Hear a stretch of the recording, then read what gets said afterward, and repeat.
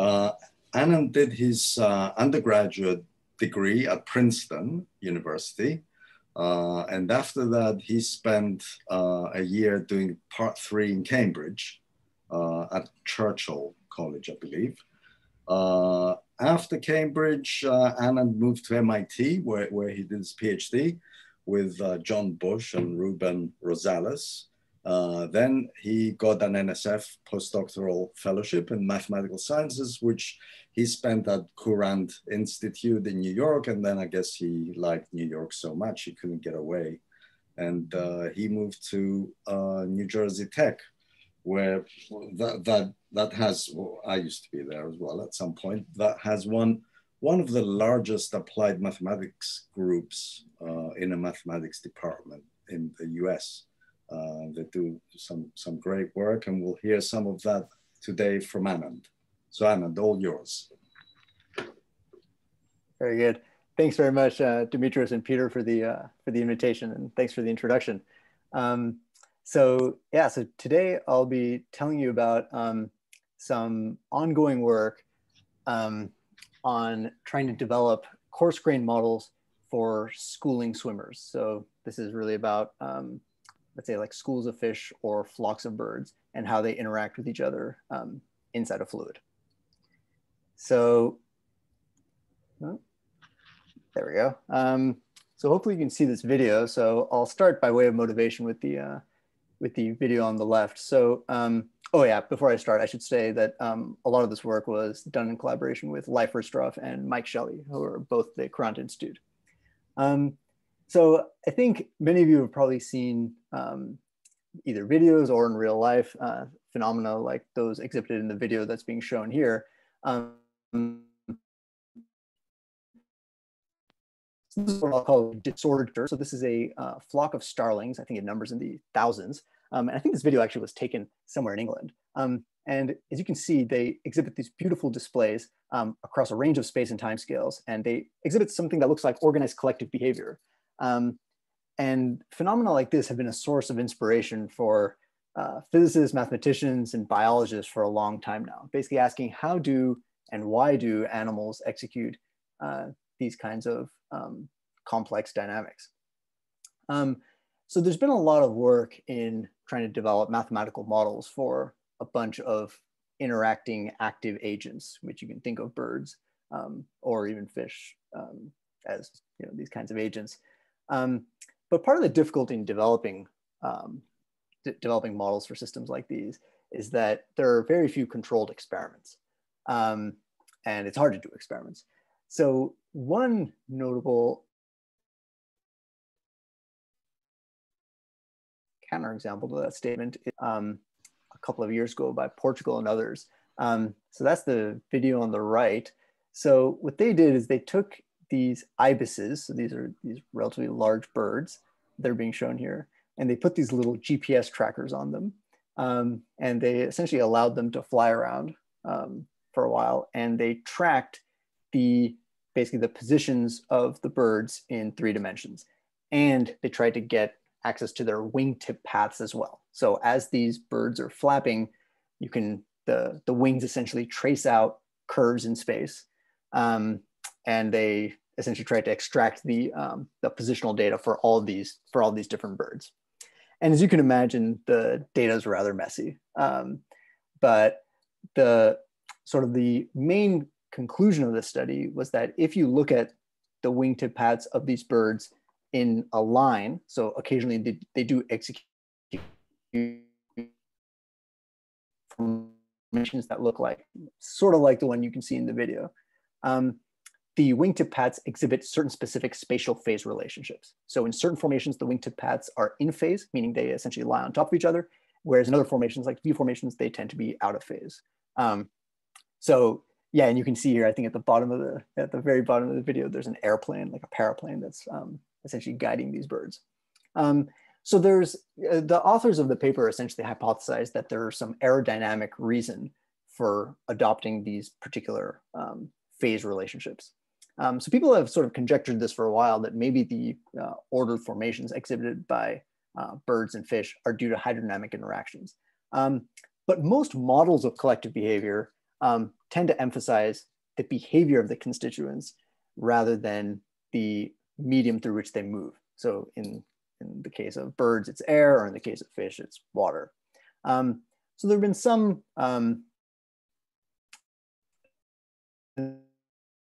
hydrodynamic interactions, and I listed some examples in the references right below. But what we want to do here, at least for the start of this talk, is I'm going to try to understand the spatial order of formations using a very simple model system. So trying to get away from the biological system, but use a simple physical system to try to inform what might be important in the biological system. So before I go to that, I'll just say a quick word about what these self-propelled agent models look like. And there are many of these, so for the interest of time, I don't have time to go through all of them, but really the one that sort of is at the basis of all of them, or at least a large class of them, is something called the Vichek model. So this was published in 1995, and it's really a very simple model for a bunch of self-propelled interacting agents. So the first equation, so imagine you have a bunch of particles, R2, and the first equation just says that the position of each object is updated according to its orientation theta. And you're assuming that each particle is self-propelled at some speed v that's fixed. Right? So this is a very simple model where the speeds are all fixed, and really the only non-trivial dynamics is occurring in terms of the orientation. So the orientation is what's interesting. That's the equation for theta right below. And basically what this thing says is that the angles, the orientations of each particle are determined by averaging the local angles in a region of radius r. So this is supposed to account for some kind of sensing, that basically every object or every animal, if you'd like, would like to looks in a sensing radius, which is of size r, and averages the angles of its neighbors. And that's what it uses as its new angle. Plus there's a noise term because presumably there's some error in these measurements and error to that angle. So basically what you have in the orientational dynamics is you have an adjustment, an alignment interaction due to neighbors, and then some kind of noise. And the main result here was that so of course, if your noise is too large, you just get disordered behavior, right? Because they're essentially the objects can't really lock onto any kind of coherent state. But as you decrease the noise, what they observe is a bifurcation to unidirectional motion. So at some non-zero value of the noise. So despite there being some amount of noise, this system can execute essentially something like a flocking transition where all of the objects move together with roughly the same direction. So that's shown in that in this image that I took from the paper right at the bottom right. So this is a very simple model for a bunch of self-propelled interacting agents, but it still exhibits some this kind of nice behavior. And since then, a lot of more elaborate theories have been proposed and analyzed. There's been a lot of interest in generals like this to account for more physically or biologically relevant behavior. But what I'd like to do is try to add to account for hydrodynamics using a rather simple model system to inform what a new model of this type might look like. So I'll start with something very simple. So imagine a infinite 1D line of flapping swimmers. So that's shown in this, I don't know if you can see my cursor, but that's shown in this sort of schematic right here. So you have a bunch of wings. I think basically everything in this talk is going to be in 1D. So I'm going to assume that the wings are moving on a line. We've done some work in 2D, but again, in the interest of time, I'm not going to have much time to go into that. So you have a bunch of wings in a line. For now, they're separated by some fixed distance, and each of the wings is flapping. So that's what this double arrow indicates. So they're flapping in the vertical direction, and for all flapping with the same frequency and the same amplitude. Again, these restrictions can be relaxed, but for the sake of simplicity, let's just take this for now. And I think throughout this entire talk, I'm going to assume that the wings are going to move to the left. So this is the convention that I'm going to use. And the kind of nice thing about, so this is in some sense the simplest system that you could hope to analyze if you want to try to understand hydrodynamic interactions between flapping objects. Now, the nice thing is that this sort of system can actually be looked at in the lab. So this is what was done in this experiment that was set up at the Courant Institute, and the results were published in this paper in Nature Communications about 5 years ago.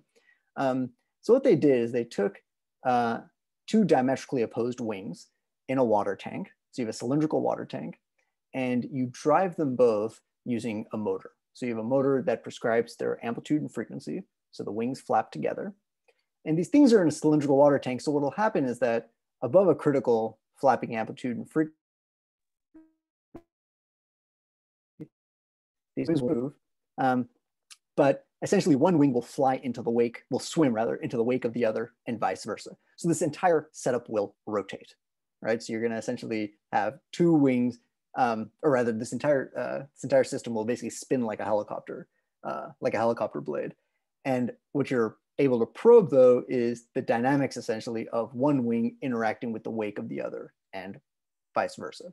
So if you imagine unwrapping this system, right? So imagine this thing is in steady state. You can unravel the system and obtain exactly what you have above, right? You have an infinite 1D line of flapping swimmers separated by a fixed distance. So here, this is a video taken by, this is a video taken by Leif Risteroff. And I think there's some, perhaps there's some better videos coming later that show a little bit more, but this is there are a bunch of particles put into the fluid here that are illuminated by a laser sheet, just so you can see what's going on, and you can see that are passing by. And it may be a little bit hard to see the vortices here. You can maybe see them being shed by the wings as the wings fly through. But for now, essentially the main point is that each wing is interacting with the wake of the other. And the important thing to note here is that unlike many other studies of this type, here the flapping motion is imposed, but the wings are freely swimming. So the horizontal speed of the wings is not imposed. So in that sense, this really is it's a truly like self-propelled system. Basically, the speed of the wings is determined by the hydrodynamic forces acting on them. So the question now was, well, what is the speed? What is the speed of the wing, of this flock, if you'd like? And how does that speed depend on the different parameters in the system?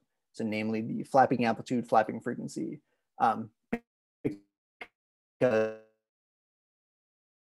in principle, the distance L between the wings, although this in the experiment was fixed. So I'll address this point a little bit later. So it turns out that a nice way to think about the data is in terms of this object called the schooling number, which I'm going to denote by S. So this object is going to come back a number of times during the talk. And what this thing means, it basically stands in for the number of strokes, the number of strokes separating neighbors. So it's the distance between the wings, L, divided by lambda, the wavelength of the flapping motion. So this is just another way of describing the data, which the measurable quantity is the speed of the wings. So the speed of the wings affects the wavelength, of course. The distance L is fixed. So the schooling number basically is just a stand-in for the speed. Horizontal axis on this plot here, if we look at the data, so this is all experimental data that was published in that prior paper. Horizontal axis is the flapping frequency of the wings in hertz, and the vertical axis is the schooling number. So the different curves here are different flapping amplitudes. So they range from roughly a little under a centimeter to 5 centimeters. The wing, I think, has chord length 6 centimeters or so. So the flapping amplitudes are kind of comparable to the chord length, usually smaller. So let's take one of these curves. Let's take the magenta one. So that corresponds to flapping amplitude of 2 centimeters. And let's just kind of look at what this data is saying and just make sure it makes sense. So at low flapping frequency, the schooling number is large, right? So you're at this upwards part of the curve. And that makes sense because at low flapping frequency, the wings are moving relatively slowly because they're not really flapping very hard. And that means that you have a large number of strokes that separates the neighbors. It takes, between 4 and 5 strokes for one wing to reach the position where the other one was.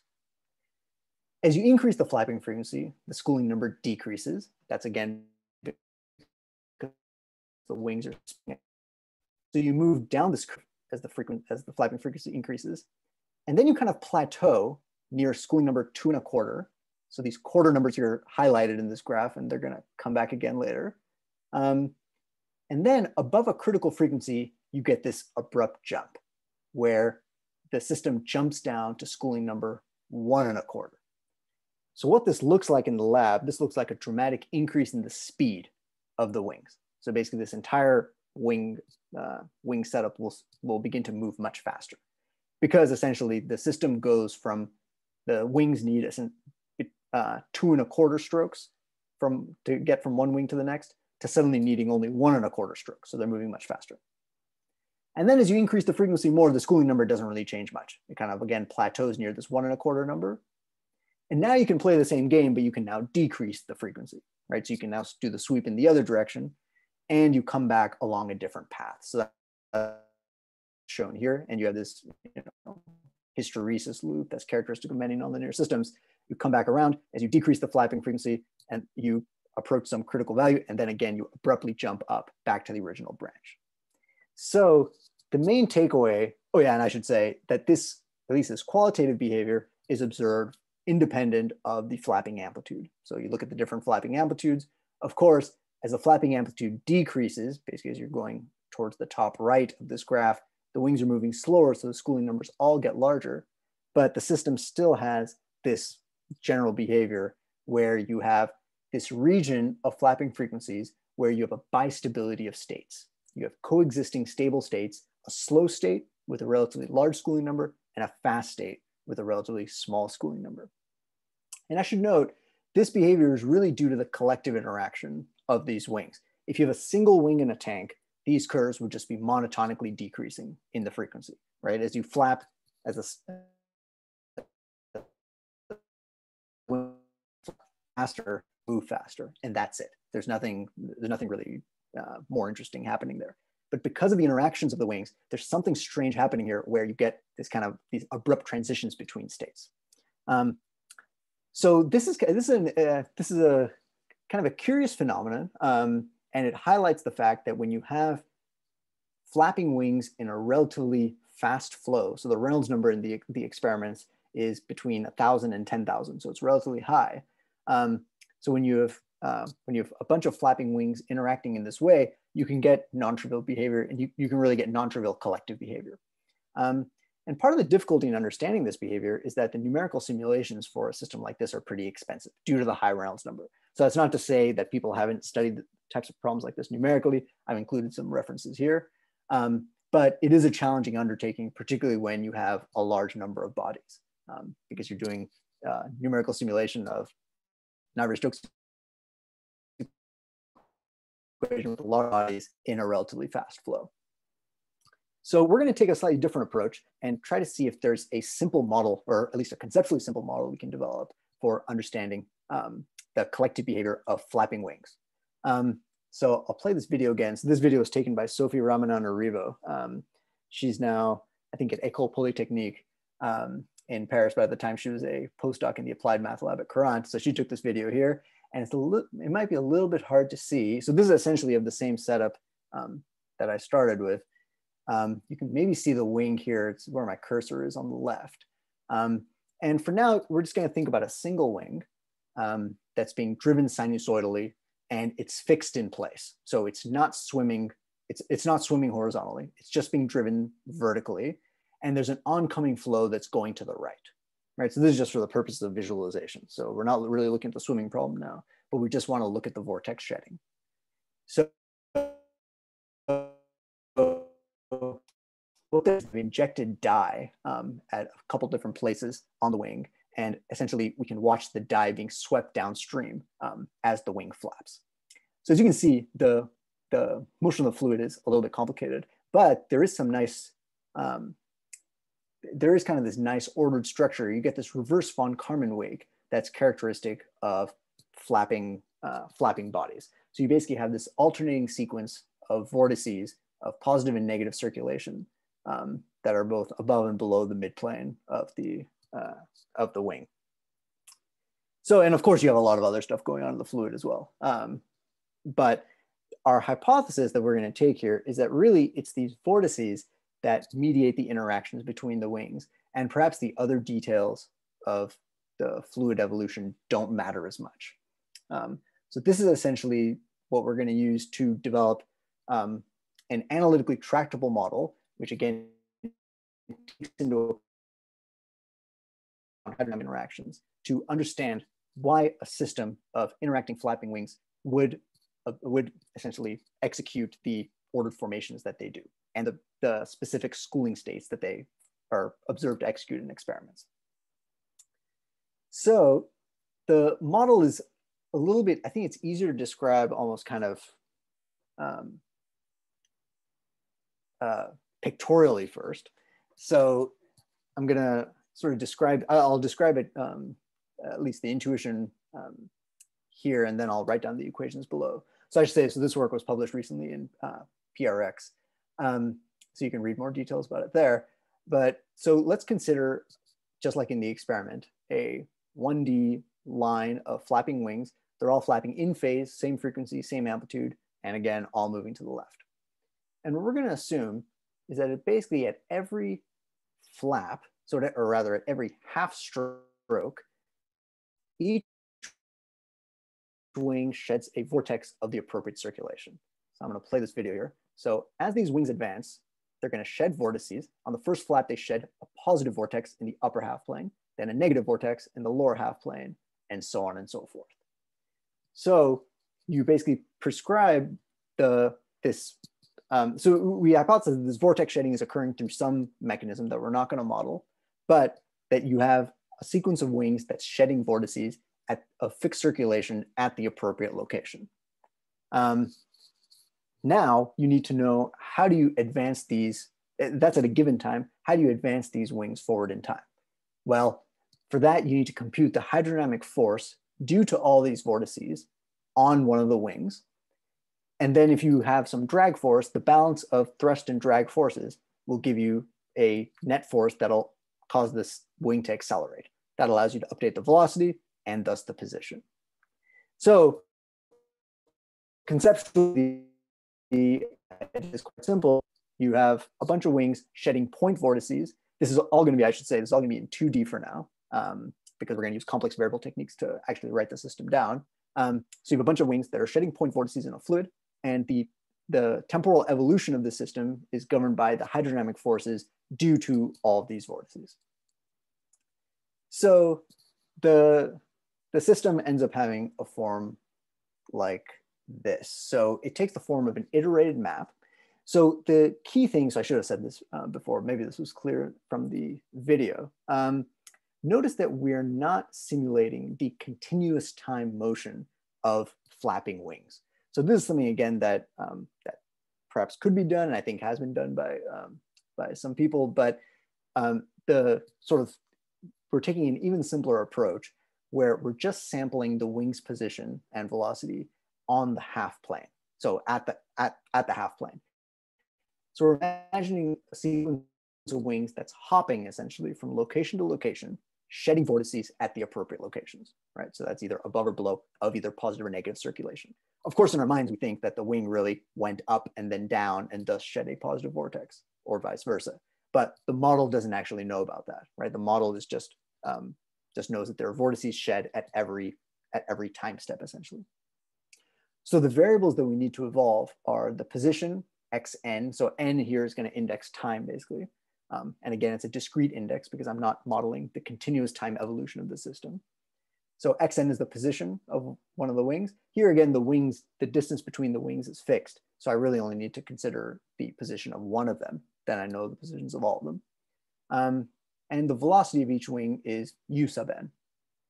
So I'll start with the second equation here. So the evolution of x is just basically tied to the evolution of u, right? So the positions advance according to the velocities. The flapping half period. So again, this is a dynamical system on half the flapping period because we're assuming that 2 vortices are shed per cycle, right? A positive vortex and a negative one. So the velocity is where kind of all the interesting stuff is happening. So we say the velocity is evolving in time according to 2 forces: the drag, that's what I'm denoting by FD, and the thrust. So the drag is something I'm going to prescribe. I'll say a little bit about that later. the thrust is what's interesting here. So the thrust depends on the position of the wing, its velocity in the horizontal direction, un, and the vertical direction, vn. Vn is prescribed though, because these wings are constrained to move along a line, at least in this model. So there's no dynamics in the vertical direction. And most importantly, the thrust depends on the vorticity, omega n, right? So you have a bunch of point vortices that are in your fluid at every given time. So you need to know where they are and what their strengths are. So the vortices, that's this equation, that's the third equation down here that tells you about how the vortex shedding occurs. We're going to assume, and this is again kind of illustrated in this video here. So the video kind of, I don't know if you can see it, it is trying to show that the essentially the brightness of the vortices decays with time, right? So vortices shed in the far past are assumed to be weaker in strength than vortices shed in the near past. So this is a complicated process. This is basically, you can think of this in some sense as a stand-in for three-dimensional effects. So when you have a vortex that's shed by one of these wings, you might remember from the video as well, essentially it breaks up over some time scale. I'm not going to model this process. I'm just going to say that these vortices break up over some time scale tau, right? So I'm just going to put in this exponential factor. It's ad hoc. I'm basically putting it in by hand. So I'm assuming that the existing vortices decay in strength, plus I add new vortices at the locations of the other wings, right? So basically at every time step, I decay existing vortices and I add new ones in at the appropriate locations and having the appropriate signs. So it becomes a problem where I have to keep track of all of those. I have to keep track of all those things. So this completely specifies the system. So you have now, I haven't told you yet how to calculate FT. So that's something that I'm going to have to do. But basically I have a system of evolution equations for the position and velocity of one of these wings. And basically the velocities are being updated according to the thrust, which depends on the vorticity. So I also know how to update the vorticity. So I think I've said most of these assumptions here. So I've listed the main assumptions in the model right here. So yeah, I think I said this, but just to reiterate, I'm assuming that the wings shed point vortices and they have some prescribed strength that's given. I also assume that the vortices do not move once shed. So of course, when you have vortices in a fluid, they are going to move. They're going to induce a fluid flow and they're going to move, but I'm not going to account for that in the model. And that's permitted, at least in the system that I'm interested in, because the wings in the experiments and in biological systems, they move typically much faster than the typical convection speed of vortices. So that's an effect that you can think of it as higher order. We're going to use a viscous boundary layer drag law. So we're going to assume that the drag is proportional to u to the 3/2 power. The details change depending on what drag law you use, but again, the model remains conceptually the same. And one other thing I should highlight is that in calculating the force on one of the wings, so that's this thrust Ft, I'm assuming that the presence of the other wings is only felt through the vortices. So in principle, I should be calculating the hydrodynamic force on one of these wings by doing a calculation in a multiply connected domain, because I have a sequence of bodies that are in my domain.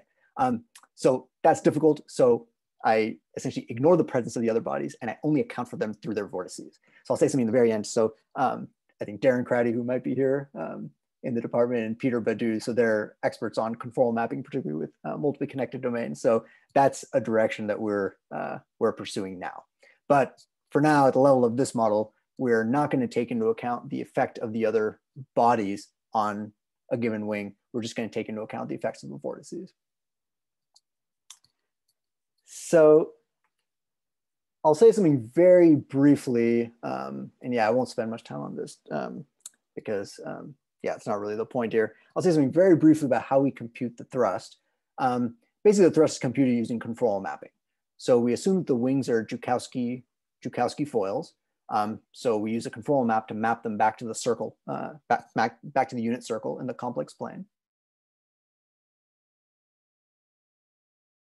I'll just say we can write down the complex velocity potential in the circle plane taking into account the no penetration boundary condition on the surface of the wing. So the first two terms in this equation for W here take into account that no penetration boundary condition. And then the summation term at the very end takes into account the point vortices and their images, again, to satisfy the boundary condition on the surface of the wing. And then we choose the central vortex strength. So basically the velocity potential is determined uniquely up to this log term. We choose the central vortex strength to enforce the Kutta condition that the fluid flow is a finite velocity at the trailing edge of the wing. Once we have this velocity potential, the force is essentially a straightforward calculation where you have to integrate the potential and its derivative over the boundary of the wing, and that gives you the hydrodynamic force. So I haven't written down the formula here because it's not particularly nice, but suffice to say that if you know the locations of the vortices and their strengths, you can calculate the force on a wing, and basically you have a formula for that. So what the equation looks like when all the dust settles, so I'm suppressing a lot of the details here, is you get a system of equations. So here I've non-dimensionalized the system, so the flapping half period is set to 1. So capital T from a few slides ago is 1. And what you have here basically is that your position evolves according to the velocity, like we had before. And the velocity evolves according to two forces, the drag, and then the thrust has been lumped into this term with the capital G. And what does it depend on? It depends on the relative position of the wing at time n and its past positions, right? So xk, k here is an index that's going over the past locations of the wing. And the reason the past locations matter is because that tells you where the vortices are, right? So as the wing is advancing in time, it's shedding vortices, and essentially the past positions of the wing, where those were. You need to know where they are because that'll influence the hydrodynamic force. You also need to know at what time those vortices were shed. So that's this index n minus k right here, or rather this argument n minus k, because that tells you how much those vortices have decayed. So you end up with this kind of strange looking equation where it's not your standard iterated map, but it's a delay difference equation, right? Because you need the entire history of the system in order to find its new position at the next time step. So the velocity of the wing does not depend on its instantaneous position, but it depends on its past positions as well. So, but there's a reasonable amount that you can do semi-analytically here. So you can look for solutions where u is a constant. So that's where the wings are moving together at some steady speed. So it turns out that u satisfies some algebraic equation that you can solve numerically. And then the next question you can ask, is this solution that I just found stable? So to do that, you form a standard linear stability analysis. You linearize your solution, you linearize your equation around this steady state solution. And again, you still end up with a system of delayed difference equations, but at least they're linear. And you basically need to solve this system, solve this linear system. And the technique for doing that is the discrete Laplace transform. So I'm suppressing a lot of the details here, but I'll basically just say that you transform into this new variable, the z variable. So that's the essence of it's essentially the discrete generalization of the continuous time Laplace transform. And when the dust settles, what you end up with is a system of algebraic equations in the Laplace transform variables. So that essentially allows you to solve the system exactly in the Laplace transform variables. And the eigenvalues of the system, eigenvalues of the linear system, correspond to the poles of the solution of the Laplace transform solution. So it turns out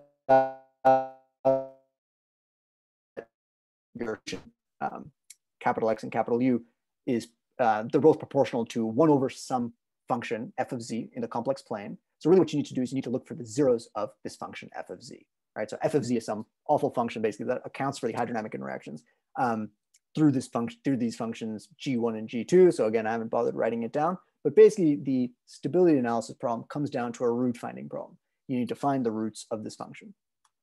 And here I use this approach from this paper by Delb and Lin, where basically you compute these contour integrals in the complex plane for various indices n, and from that you can essentially back out what the zeros of f are. And basically, depending on the location of the zeros, you can figure out whether the system is stable or unstable. So let's see how this, so I've again gone through this a little bit quickly, but it's a framework for finding exact solutions to the evolution equations we proposed and for assessing their stability. So now that we have this, we can now compare our results against experiments. So this is the same data now that I showed you on a number of slides ago. So the horizontal axis is the flapping frequency of the wings. The vertical axis is the schooling number. And I've again highlighted the quarter integer, the integer plus a quarter schooling numbers here because they're going to show up again. And the triangles are the experiments. So it's the same experimental data that I showed previously. And the curves are the predictions of the theory that I laid out in the previous slide. So here I'm using different colors to denote different states. So blue denotes states that are stable according to the stability analysis. Red denotes states that destabilize by a saddle node bifurcation. So I have this cartoon here at the bottom. Basically, this is where an eigenvalue leaves the unit circle on the real. The green data points are those that destabilize by a Hopf bifurcation. So that's where you have a pair of complex conjugate eigenvalues that leave the unit circle. So you have an instability that's oscillatory in nature. And then when you have a discrete dynamical system, you can have also something called a flip bifurcation, where you can have an eigenvalue leaving on the negative real axis. So you have these 4 different types of instabilities. And if we just, and yeah, again, different curves here are going to denote different flapping amplitudes. And as you can see here, what the theory predicts, it says that you're going to have branches, solution branches that go through the data, but then you're also going to have these red branches where there is no experimental data. So the interpretation basically is that you have stable branches that are connected by unstable ones, and the stable branches do overlap. So there's this region of flapping frequencies for which you have multiple, the theory predicts even you can have up to 3, at least for this parameter regime, you can have coexisting stables. So this is in the experiment, essentially where the bistability is coming from. You have stable states connected by unstable ones that destabilize via saddle node bifurcations. So you can now change the flapping amplitude and you get this sequence of curves. And you see that the theory seems to do a reasonably good job. It's less good both at the extremes, so at the limits of high flapping amplitude, sorry, that's down here, the high flapping amplitude and low flapping amplitude. We think in the region of low flapping amplitude, that's where the point vortex assumption is probably going to break, because now the wings are actually pretty close to the vortices, and there the finite size of the vortices and the details of the structures that they generate are probably going to be important. And at really large flapping amplitudes, you have really violent fluid structures that are being created. And there we actually think even the curvature of the tank might start becoming important, because we're assuming that everything here is flat. In this regime, the wings are really moving fast. So a quick note about how we generate this plot. So notice that there are three parameters in this model. There's the vortex decay time, which I call tau. The initial strength of the vortices is known up to a constant, or at least it can be estimated up to a constant. And then there's the drag coefficient on the wings. So what we do is we take these 3 parameters, we fit them once, we select them once, and then we use this throughout all of this data, because we think that really the experiments or the phenomena shouldn't vary with these parameters as this flapping amplitude and flapping frequency change. So basically making one choice of these parameters allows us to get a reasonably good agreement between theory and experiment. So despite the stripped down nature of the model, where we're really neglecting a lot of the details of the fluid dynamics, it seems like it does a reasonably good job of capturing the interactions between these wings. So I think maybe in the interest of time, I'll skip this. I thought that would happen. And maybe I'll say something briefly about some other work that we did. So one thing that's a little bit strange about the results that I just described is that the distances between the wings are fixed. And this, of course, isn't realistic in biological systems and even a number of man-made systems, because the distance between the wings really could vary in time. So there was a more sophisticated experiment done where the distance L was allowed to vary. So you basically put a hinge in between in this setup. So now the system has 2 degrees of freedom. So let's just consider 2 wings now. So you have a tandem wing setup, again, constrained to move along a line. You have 2 degrees of freedom, the speed of the wings, and their relative position. So this is another video that was taken in the lab there. And I think this one makes it a little bit easier to see. So you have one wing that's flying and the wing behind it, or swimming rather, and the other wing is swimming in its wake. And you see that the leader sheds this vortex pattern, this reverse von Karman wake, and the follower wing is influenced by that fluid flow. So yeah, so I'm gonna go through this rather quickly. The results of this study were published in Physical Review Fluids a few years ago. But the summary basically, so this is what the experiment looks like. So there are your 2 wings. There's kind of the hinge-like setup. You have a motor that's driving. So the camera is going to pan up and show you the motor. You have a motor that's driving these wings, and you get what looks like a stable configuration where the 2 wings are separated by some fixed distance. So you can essentially play the same game. You can ask, how do these distances vary as you change the flapping amplitude and the frequency? So this is this experimental data on the right here. So here I've changed it on you a little bit, but it's kind of the same idea. Horizontal axis is now the amplitude as compared to the chord length, and the vertical axis is still the schooling number. And the different symbols here, the triangle, the square, and the circle, correspond to different flapping frequencies. And you see here that for a given flapping amplitude, you can have, again, multiple coexisting stable states. So you can have the blue, the green, and the red. And they correspond to schooling number, roughly 1 1/4, 2 1/4, and 3 1/4. So what this thing looks like, essentially, is you have wings that are separated. You have equilibrium configurations where the wings are separated by different amounts, a different number of wavelengths. And this is spontaneous. So you basically start the system off in some configuration, and it will spontaneously lock onto one of these configurations. So I'm not going to say too much about this system. It's more of a lead into the next system that I want to think about. But I'll just say that there's kind of a simple argument that can be made to understand the presence of these numbers, both in the system and in the previous one. So you can consider 2 wings, and you can basically look at the effect, the hydrodynamic force due to on the follower, so that's the wing in blue, due to the vortices shed by the leader, that's the wing in black, right? So the leader wing in black sheds this reverse von Karman wake, and you have this, you basically want to calculate what is the force on the wing in blue. So to do this, what you can do is you can take the hydrodynamic force on the follower and split it into 2 parts.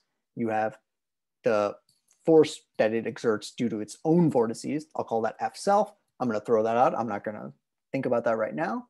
And then you have the interaction force due to the wings, due to the vortices shed by the leader. Of course, there are also going to be vortices shed by the red wing, but the dominant effect is due to the leader's wings. And in the regime where the flapping amplitude is large and where this object called the Struhal number is small number amplitude relative to the flapping wavelength, and that number needs to be small. That's typically the case in the experiments. You can get a relatively simple formula for what the force on the follower wing is. So it looks like this infinite sum, but it can be written in a very simple form. It's basically proportional to the vertical velocity of the wing, that's V, and the vertical velocity of the induced fluid flow. Right? So this is the fluid flow that's generated by the leader. And that's given by this formula here. Again, the details here don't matter. But basically the thing to remember is that the interaction force between wings can be approximated by the product of these velocities. So what you want to do if you want to look at stable configurations, assuming that the wings basically travel at the speed of a single wing, which tends to be the case, you basically need to look at the zeros of this interaction force. And the zeros of this interaction force you can show occur exactly at schooling number integer plus or minus 1/4. And then you can look at the stability of these configurations in a manner similar to what I described, and you can essentially convince yourself that the schooling numbers integer plus a quarter are stable, and schooling numbers integer minus a quarter are unstable. So the conclusion basically is that you get these stable schooling states. Again, in these particular limits, the answers become quite simple, but outside of that, it's a more complicated problem you have to solve, but the ideas remain the same. Basically, you have states where the hydrodynamic force is restoring. So if the wing were to speed up, it essentially experiences a larger drag that pulls it back to its original location. And if it were to slow down, it experiences larger thrust. And that's really due to the fact that the interaction force is the product of these two vertical velocities. So that's something that we're going to keep in mind when we go to the last parts. I think I have a little bit of time to describe that, where we're going to think about now a more kind of theoretical question that's harder to probe in experiments. Let's think about a dense collection of swimmers flapping again in 1D. So this, I should say, is joint work with Eva Kanzo at USC and again, Mike Shelley at Courant. So here you have a sequence of wings that I'm indexing. Their positions here, or their horizontal positions, are X1, X2, and X3, so on and so forth. Again, flapping all in phase with the same frequency, same amplitude, and moving to the left. Here, though, they are independent, so they're, I need to keep track of their positions as functions of time. And yeah, so to study the system, I'm not going to look at the point vortex model that I had previously, because that's, despite its simplicity, it's still a little bit complicated to analyze. I'm going to think about a very simple dynamical model for how these wings might evolve. And it's going to be kind of inspired by those fluid dynamical considerations that I outlined in the previous slide. So this is going to be a kinematic model.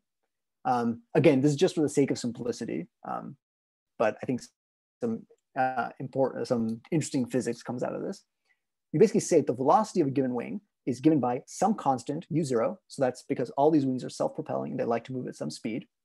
Plus you have an interaction term, right? So that's this term proportional to u1. And basically the interactions are a little bit strange. Basically what it depends on the relative phase of the relative flapping phase of each of these wings. And that's given by this object t minus tj. And if you look at what this tj is asking, at what time was the jth wing at this given location, xi? So it's a little bit, it might seem a little bit convoluted, but basically what this thing is asking is, at what time was the wing in front at the location that the follower wing is currently at? Depending on what that time is, we are going to know how much to decay the vortices, right? You have this exponential term that allows all these vortices to decay again over the scale tau. And then this cosine term, the sine of that will be determined again by this object omega times this difference in times, right? And it basically is a stand-in for whether the nearby vortex at that location is a positive or negative circulation, right? So this thing can be justified on the basis of a fluid dynamical argument based on actual vortices. But for now, I'm just going to take this as a simple model that accounts for vortex-induced interactions between swimmers. And the main thing to notice again is that this is not a system of ODEs, but it's a system of delayed differential equations. If you think about how you'd need to solve this, you would need to store the entire history, the time history of each of the wings in order to find this function tj, right? You need to locate at what time were each of the wings at a given location. So this is now a system of delayed differential equations that I would like to try to coarse grain. And the main thing to do is to introduce these so you introduce new variable, capital C and capital S, and these are functions of x and t, and they obey the equations shown. So I'm suppressing a lot of the details here, but maybe you can believe me that the system of delay equations can be expressed actually as a system of ODEs once you introduce these new field variables. And the way to think about it is that these functions C and S essentially are stand-ins for the vorticity field. They account for the fact that vorticity is being shed by each of the swimmers. And notice that they're indexed by I basically denotes the different swimmers. So each swimmer sheds its own vorticity field, which evolves in time. And if you look at it, it's got this oscillatory structure where you have this oscillation on the flapping frequency at frequency omega, and then you have this decay over a timescale tau. And then to coarse grain the system, you introduce a density, so that's rho, and you introduce these continuum fields, capital C and S. And after some amount of work, you obtain a continuum model for a dense collection of these swimmers. So you get these PDEs, and if you look here, you have your swimmer density that's given by rho, and it obeys an equation here. Notice here, I'm putting in now a diffusion term corresponding to nu.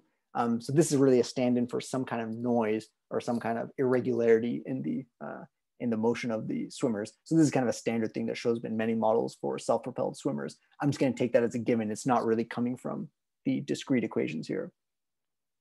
So what this thing is saying is that you have a system of wings whose velocity depends both on, of course, the self-propelled speed u0 and the velocity that's induced by the fields C and S. And the field C is in turn forced by the density. And then S is kind of along for the ride. It accounts for the oscillation of these fields in time. So these fields are oscillating and decaying because, again, they're stand-ins for vorticity. So this is a system of nonlinear PDEs that describes a dense collection of swimmers in 1D. So we can look at solutions for the system, and I'll kind of sketch this out very quickly. So there's a trivial solution here where the density is constant. You can ask, is this state stable? And the answer basically is no, it's not necessarily stable. So you can perform a linear stability analysis of the constant density state, and you'll find that there is a band of wave numbers, k, along which the real part of the eigenvalue, so the instability eigenvalue, is positive. So the system is unstable there. So basically we predict some kind of linear instability to develop in certain parameter regimes. So you can then do a numerical simulation of the governing equations. So we do this thing in a periodic domain. So the first plot here shows the density as a function of space evolving in time. The second plot is really just a copy of the first, it's just a visualization to, basically I'm putting in particles that are evolving according to that density, just so you can see what these hypothetical swimmers might be doing. And the third plot is the velocity, the local velocity of each of these particles. And hopefully what you saw there is that you can start with a uniform density state, introduce a small perturbation, and this perturbation destabilizes over time. So you run this thing forward in time, and what you end up with is a stable looking traveling wave, right? So if you look at the particle picture, what this model predicts is that basically you're going to start with a uniform density flock, and it's going to cluster into subflocks. You're going to get these subflocks which are regions of high density, punctuated by regions of low density. And essentially the traveling wave behavior occurs because the leader of one of these subflocks accelerates and runs into the back of the one in front. And basically this is like a process like dominoes, and you get these swimmers that essentially go from one flock to the next. So this is a prediction that the model makes, that you should get a breakup of this flock due to, and this again, the only ingredient here really is hydrodynamic interactions. So they cause the breakup of this flock into little subunits. So I'll say something very briefly now, because I'm almost out of time, about these traveling wave solutions. So what we've done is we've developed a technique for systematically tracking these solutions as a function of the different parameters in this model. So you can substitute in a traveling wave ansatz, where the density is moving at some speed c, and you end up with a nonlinear eigenvalue problem. So the PDEs now become ODEs when you're looking for traveling waves, and you get essentially a nonlinear eigenvalue problem in this wave speed c. And what you end up getting are branches that look like this. So the plot on the left here shows the mean density of the flock, that's rho 0. And the vertical axis is the amplitude of the traveling wave. And the plot on the right basically shows the same thing, except it shows the speed of the wave. And notice what happens here, that for a range of densities, you get traveling waves from non-zero amplitude and of some speed less than 1. So here it's non-dimensionalized by the free speed of a single object. So you have traveling waves that move. The traveling wave speed tends to decrease with the density, right? So as you have a denser collection of swimmers, you should expect slower traveling waves. And maybe now I'll go essentially to the last point. So it turns out that you actually have a zoo of solutions. You have an entire family of solutions. So here I have the same plot. Horizontal axis is the density, the vertical axis, the amplitude, and you get a sequence of solution branches. And what do they look like? If I look at a fixed density, let's take rho equals 10, and I've shown you 4 of the density profiles right here along each of these different branches. So each of these solution branches are color coded. Notice that n equals 1 has 1 local minimum, n equals 3 is 3. So essentially you have different solution branches corresponding to a different number of oscillations in your waves. So basically you have entire family of traveling wave solutions indexed by the number of bumps in your solution, basically. And you can do the same thing for the wave speed, and you find that solutions that have a larger n, so basically have more oscillations, have a smaller wave speed, so they move slower. So these are all predictions that the system of PDEs makes. And now essentially what we'd like to do is to look for some experiments or at least some biological motivation or confirmation of this. One of the main limitations, of course, of this model is that it is in 1D right now. So that's something that we're continuing to extend. I think I'll skip that. So that basically concludes the talk. So just to have some conclusions and some future work up here. So I basically presented 2 models for understanding collective interactions between flapping wings in a fluid. First, I had an iterated map that has a little bit more detail about the specific fluid dynamics, and it seems to yield quantitative maps with experiments on flapping wings in a water tank. And the main takeaway there is that you can get multiple stable formations that emerge essentially spontaneously due to hydrodynamic interactions. So you don't need really active control or anything like that. Hydrodynamic interactions are sufficient to give you ordered formations in 1D. Then to look at a collection of many wings, I presented a continuum PDE theory, again, inspired by the hydrodynamic system, that seems to exhibit multiple traveling wave solutions. And the traveling waves have certain properties, like they tend to slow down as you get more undulations in the traveling wave. So what are we doing now? So like I alluded to earlier, one of the things is a consistent treatment of multiple bodies using thin airfoil small amplitude theory. So like I said, in the iterated map model, I'm not really correctly taking into account the fact that there are multiple bodies because I'm not doing a conformal map in a multiply connected domain. But with Peter, so this is Peter, Badu, Nick Moore, and Darren Crowdy. And mainly with Peter and Darren's help, we've managed to get some nice results for multiple bodies, at least in this thin airfoil limit. And then really where we'd like to go is to generalize all these results to 2 dimensions and really eventually 3 dimensions. So I have some 2D results. I didn't have time to talk about that. So where we can think about lattices of swimmers and look at how different lattice arrangements can influence the hydrodynamic interactions between these bodies. And really the goal is to go after these kinds of complex displays that we saw in the first video and that are displayed in this photo right here.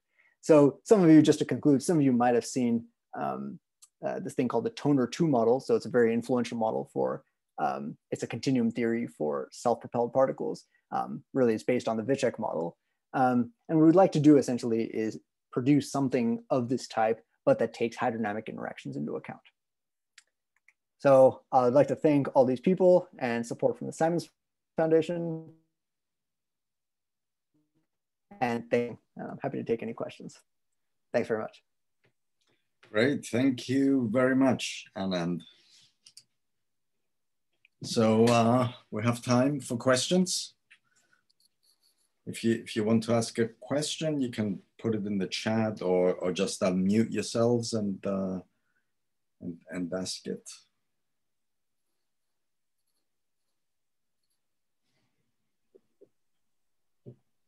No, well, okay. Yeah. May I ask a question? Sure. Yeah. Go ahead, Shuzong. Okay, so this your PDE, and before you did the PDE, you have this OD difference. Right. Equation.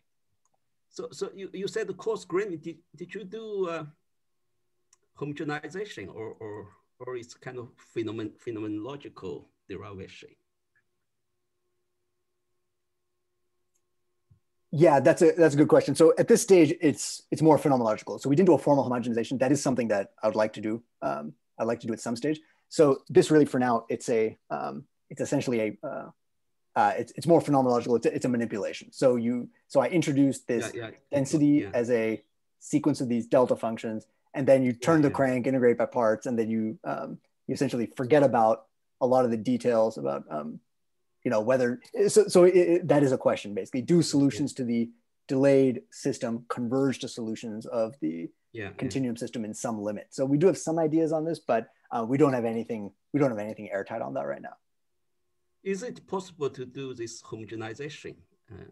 Look at the cell problem and then look at the average one. That's a good point. We haven't really thought about that, or we haven't done it, but I suspect it might be possible. The difficulty is that because the original system is a system of delay equations, so I think that makes this a little bit more difficult. And what ends up happening, like I said, is that you end up with these fields that you have to account for. But I think it's a good point. I think it might be doable. Okay. May I ask quickly another? It seems sure. Okay. You kind of, if you wave your hand, you can say, okay, this is just one of this self-organization behavior in kind of dissipative, nonlinear dissipative system. So there are a lot of behaviors which are probably generic, right? So the details of the interactions probably don't matter, because even in your model, you injected a lot of, especially the first one, some specific hydrodynamics. But by the end of the day, probably it's not maybe not that important, the detail. It's just a kind of way of communicating between individuals or certain. How should we look at this? At what level? Sure. No, that's a good point. So I think you're probably right. So we haven't looked at this. I think I haven't looked at this enough to really be able to comment, but I think you're probably right that the details of the specific hydrodynamics, or the details of the specific flow fields that you generate and the flapping motions and that sort of thing, they may not matter depending on what you're looking at. So if you're looking at some kind of general phenomenological behavior, it probably doesn't matter. I think the main ingredient that makes this different from other self-propelled systems is this memory, essentially, that when you have vorticity being shed into the fluid, it persists for some amount of time. And that's the medium through which these particles interact. So it's not an instantaneous interaction where can do some sensing and then they move, or it's not even really about them cognitively storing some information, because you do sometimes see models like that where there's some kind of delay due to cognition, right? That it takes some amount of time for the bodies to process what they're doing and then they have to move. That's not what this is. This is, again, being delayed due to what's happening in the fluid. So I think that's probably the main novelty in this model. So I think that's probably it. But otherwise, you're right. I think the precise details probably are not too relevant if you're looking at general phenomena. Okay, thank you. Yeah, I mute myself. If I can ask something for regarding the biological problem, when you do this theory and you get the solutions, do they minimize some kind of energy that the biological system would like to achieve? Yeah, that's a good. That's something, again, that we would like to do. We haven't been able to do it yet, and not that we've spent a whole lot of time on it. So I suspect the answer is yes. I think there should be a essentially a variational formulation of this where the system is maybe achieving some kind of a ground state, and they're essentially minimizing something. But it's not. Yeah, at this stage, it's not totally clear. Right now, our main arguments are restricted to thinking about forces. So we have essentially we look at thrust and drag. Balance of thrust and drag gives you a speed, And then essentially whether the force is restoring or not tells you whether the solution is stable or unstable. I think you're probably right, though, that there's probably something that's being minimized here. If I can go on a quick, I know I'm kind of answering about answers I don't really know. In the biological literature, there's quite a bit of controversy over this, that when it comes to animals, like what exactly are they minimizing? And I think that's not at all clear. So that's why I didn't have time to talk about this, but the metrics, we look at two metrics, basically. One is speed, so you want to maximize speed, and the other is essentially efficiency, and there are arguments about how you should measure efficiency. But there have been arguments advanced in the literature that maybe biological organisms care less about speed and they care more about efficiency metrics. So that could be possibly what's happening. But my understanding is that there's no real consensus on that yet. Okay, thank you. And yeah, anyone else? Any other questions? Otherwise, I'll ask another one. I'll ask a question. Yeah, Eric, go ahead. Let me put my camera on. Let's see if I know how to do this. Can you guys see me now? Yes. Oh, hey, Eric. Hi, Anand, how are you? Yeah, thanks for a nice talk. I was curious about, I guess I'm more in the low Reynolds number end of kind of thinking about swimming things interacting with one another. Right. And I was just curious about whether you could, so I know in these kinds of continuum models, you would actually explicitly take into account the fluid. So you would couple your kind of density field for the swimmers with the momentum balance for the fluid. And I was wondering if that, I mean, I guess that's kind of what you're capturing with this delay differential equation, or with your delay, like you would insert your point vortex somewhere in space, and then you wait for the swimmer to come by. That's right. I was wondering if within your model, it might be, if you had considered actually coupling it with a fluid that, your swimmer comes by, it forces the fluid, and then you account for the fluid, entirely in space, and then look at when other swimmers come by. If you see what I mean, just have the fluid as another, as a field in the background that you keep track of. Absolutely. Yeah, I would. That would be great, and that's basically the next step. Okay. That's exactly what I'd like to do. So I think this is not. I think this is possibly a little bit challenging because of essentially because of the Reynolds numbers involved. So there's the coupling is probably going to be difficult, or at least difficult to solve. So I think maybe there's going to be some simplification that we're going to need to do, but that's exactly. Yeah, I think you might be able to do essentially what you have now, right? So where as the swimmer comes by, it makes a vortex, right, in the background, and then you say it decays at some time with some time scale. Sure. I mean, I guess that's what I was thinking is kind of the analogous approach is what you're doing now, right? So you have a vortex and it decays at some time scale. And it might make things easier when you go to. That's right. But I think doing. Yeah, and it might make things easier when you go to higher dimensions as well. Absolutely. Yeah, that's exactly the thought. And then generalizing the more complicated dynamics when we get off the 1D stuff, right? Then that's absolutely right. That's really what we'd like to do next. Mm-hmm. And you'd probably get more accurate predictions about what exactly the fluid is doing, because right now I'm basically putting it in by hand. But I think if you do something like what you proposed, it would definitely be interesting. Yeah, it's a good idea. Great, thanks. Yep.